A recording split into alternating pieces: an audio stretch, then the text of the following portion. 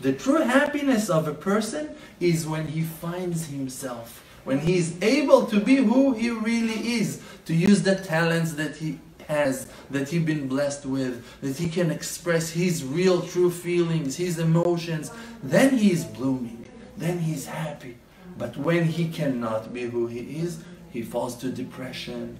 I cannot do anything in life. He feels like a disaster. I'm worthless, I'm hopeless, I don't have a chance. Not because really he doesn't have a chance, just because that he wants to have a chance on certain things that his surroundings, that people around him are not respecting. Those are not options. Oh, you want to be a musician? You're not going to make money from your music. You want to make videos? Yeah, no one makes money from videos. Oh, you think that you're going to do this? You think you're going to do that? You want to make aliyah? You want to serve the, I don't know, whatever you want. You want to learn Torah? That's the worst. Like, what are you, crazy? You want to learn Torah? They're not accepting you, and by that you're losing your happiness. Why? Because your happiness really depends in the fact that you will come back to be who you are, that you will be able to be who you are. Now, what the snake, the evil inclination, the Yetzer Hara, did to us all, he made the impossible, the only impossible thing that cannot be done ever, to be the goal of our life. He made you always want to be like other people. And that's the only thing that you cannot achieve in this lifetime. If you will want to fly airplanes, you can do that. If you want to buy something, if you're going to work on those things that you dream of, you will achieve it.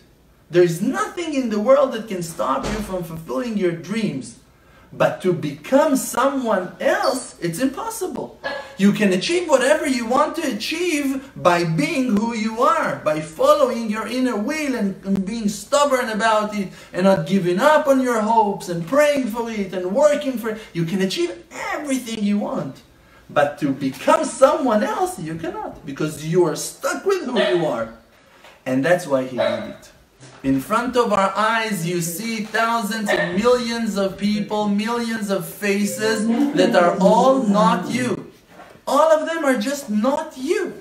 And that's why the main war, the main fight, the main struggle that we need to fight in life is to work on our self-esteem, to understand that we are who we are, and to find out who we are, and to uplift and to bring out to the light the treasures that are hidden inside of us. And that's the purpose and that's the goal. Because the one that made you who you are belong to that family, coming with your accent, coming with your wisdom, with your power of memory, with your money, with your abilities, is the Creator. The one that created you and gave you life. And He gave you life with a purpose. That you will find that purpose and going to fight for the truth of being who you are and achieving and completing